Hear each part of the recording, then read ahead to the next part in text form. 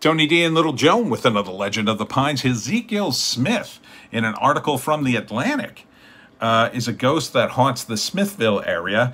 He was an inventor and member of Congress in the 1800s, but he also was a bigamist. He never divorced his first wife when he moved to New Jersey. He fell madly in love with another woman whom he married without divorcing his first wife, but he was originally from Vermont. And after he died, he had his coffin cemented over and covered in iron bars because he didn't want his son from his first marriage to move his body back to Vermont to be buried next to his first wife. He was so madly in love with his second wife, he actually had a statue built to her, but he didn't like it, but he kept the statue anyway.